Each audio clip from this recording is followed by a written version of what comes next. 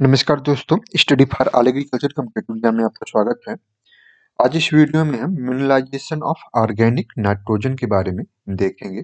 बड़ा ही महत्वपूर्ण है। इसके अंतर्गत आपके 3 चीज जैसे कि जो कम्पिटिटिव एग्जाम के लिए बहुत ही महत्वपूर्ण है, इम्यूनाइजेशन, अमोनिफिकेशन एंड नाइट्रिफिकेशन। इनसे रिलेटेड क्वेश्चन जो है आपके कम्पिटिटिव एग्जाम में आते हैं। साथ ही साथ हम इस वीडियो में डीनाइट्रिफिकेशन के बारे में भी देखेंगे।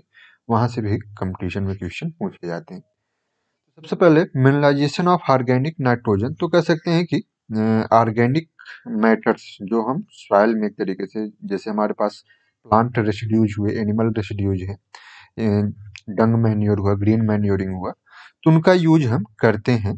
तो उनका किस प्रकार से मिनरलाइजेशन होता है, ये पूरा का पूरा प्रोसेस कैसे वो अवेलेबल फार्म नाइट्रोजन के अवेलेबल फार्म में कन्वर्ट होते हैं, तो इसके बारे में हम देखेंगे। तो इसका 3 स्टेप है। सबसे पहले क्या होता है, इम्यूनाइजेशन होगा, उसके बाद अमोनिफिकेशन एंड थर्ड जो स्टेप है वो नाइट्रिफिकेशन। तो इम्यूनाइजेशन होता क्या है, तो कहेंगे कि hydraulic decomposition of proteins and release of amines and amino acid by heterotrophs. तो इन एब्सेंस ऑफ ऑक्सीजन, एक तरीके से जो हमारा ऑर्गेनिक मैटर्स है, ये आपका प्रोटीन हो जाएगा या अदर ऑर्गेनिक मैटर्स, जिनमें नाइट्रोजन एक तरीके से क्या होगा कि पाया जाएगा। अब इनका हाइड्रोलाइसिस होता है। इनके हाइड्रोलाइसिस होने की वजह से आपका क्या बनेगा, पॉलीपेप्टाइड्स बनेगा। और फिर ये पॉलीपेप्टाइड्स या जिनको हम कहते हैं क्या, प्रोटीन्स, ये कन्वर्ट हो जाते हैं आपके एक तरीके से, कहेंगे कि आपका एमिनो एसिड्स या एमाइन्स में। तो इनमें एक तरीके से ये एमीन्स में ये कन्वर्ट हो जाएंगे। तो ये फर्स्ट स्टेप होता है। सेकंड स्टेप आपका हो जाएगा अमोनिफिकेशन। अमोनिफिकेशन क्या होता है, ये बड़ा, ये भी एक तरीके से महत्वपूर्ण ही है। ये तीनों अर्थात एक स्टेप बाय स्टेप, अर्थात सबसे पहले ऑर्गेनिक मैटर्स, उसका हाइड्रोलाइसिस हुआ, पॉलीपेप्टाइड्स बना, कहेंगे कि पॉलीपेप्टाइड्स या प्रोटीन जो बना हुआ है वो अब एमीन्स में कन्वर्ट हो जाएगा या एमिनो एसिड में कन्वर्ट हो जाएगा। अब ये जो एमिनो एसिड्स है, transformation of organic nitrogenous compounds, जो एमिनो एसिड्स ऑलरेडी जो इम्यूनाइजेशन से बना हुआ है, या एमाइड्स या अमोनियम कंपाउंड्स, इन सभी का कन्वर्ट होना इनटू अमोनिया, अर्थात ये आपके अमोनिया में जब कन्वर्ट हो जाते हैं तो इसी को हम क्या कहते हैं, अमोनिफिकेशन। अर्थात एमिनो एसिड एमाइड का अमोनिया में कन्वर्ट होना हम कहेंगे कि अमोनिफिकेशन कहलाएगा। और ये आपका hydrolytic and oxidative enzymatic reaction की वजह से ये हमारा जो अमोनिफिकेशन होता है, वो होता है। और इसके लिए हेट्रोट्रॉफिक माइक्रो ऑर्गेनिज्म जो होते हैं, माइक्रोब्स जो होते हैं, वो रिस्पॉन्सिबल होते हैं। इसके बाद थर्ड स्टेप क्या होता है कि हमें एक तरीके से अमोनिया जो है मिल गई। अब ये जो अमोनिया है, द प्रोसेस ऑफ कहेंगे conversion of ammonia to nitrites, अर्थात NO2 and then nitrates NO3 is known as nitrification.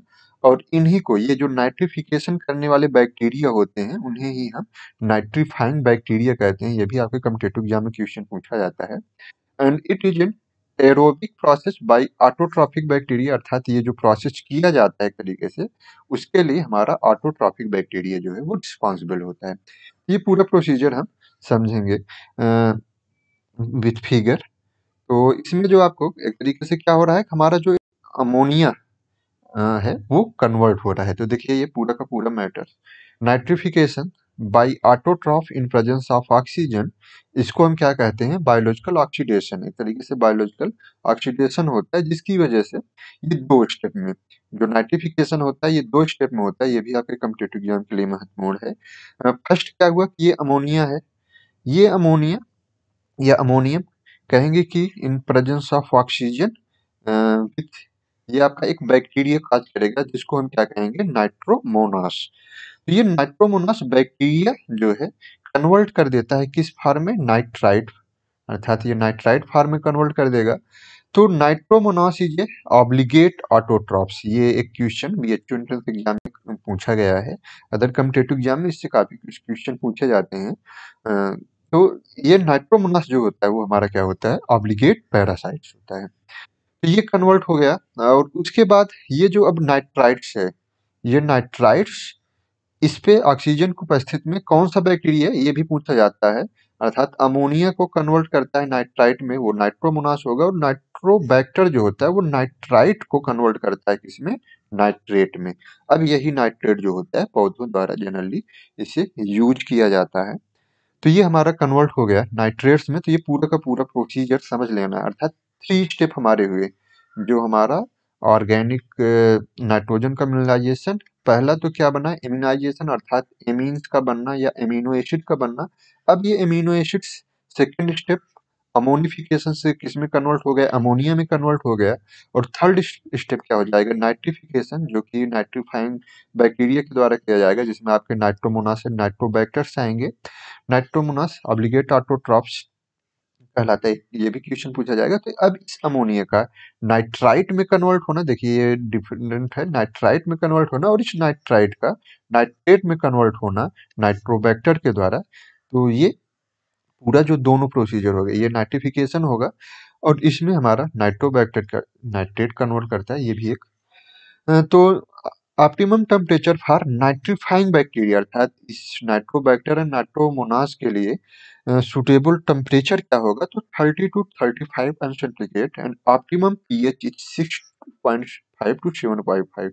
तो ये भी एक तरीके से पूछा जा सकता है कि जो नाइट्रीफाइंग बैक्टीरिया होते हैं उनके लिए सुटेबल टेम्परेचर क्या होगा, अर्थात जब सॉइल का टेम्परेचर 30 टू 35 सेंटीग्रेड रहेगा एक तरीके से, तो उस समय जो हमारी बैक्टीरिया हैं, ये नाइट्रोमोनास नाइट्रोबैक्टर विल नाइट्रीफाइंग, अर्थात एक तरीके से नाइट्रिफिकेशन करेंगे।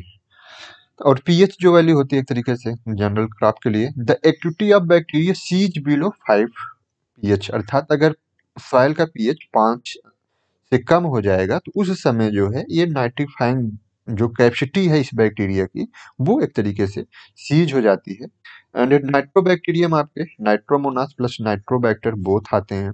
तो ना ये देखिए आपके कॉम्पिटिटिव एग्जाम में मैं इसको बार बार एक बार फिर से, ये नाइट्रोबैक्टर किस पे काम करता है और क्या कन्वर्ट करता है, ये क्वेश्चन बहुत ही महत्वपूर्ण है। और अमोनिया पे नाइट्रोमोनास, तो ये याद कर सकते हैं कि अमोनिया और नाइट्रोमोनास यम, तो यम यम से, क्योंकि ये बड़ा कंफ्यूजन भी होता है। तो ये अब इसके बाद कहेंगे कि ये मिनरलाइजेशन, तो ये फिर कन्वर्ट हो जाता है। एंड थर्ड इसमें जो एक बड़ा ही महत्वपूर्ण टॉपिक है वो है डीनाइट्रिफिकेशन। तो डीनाइट्रिफिकेशन से भी क्वेश्चन पूछे जाते हैं।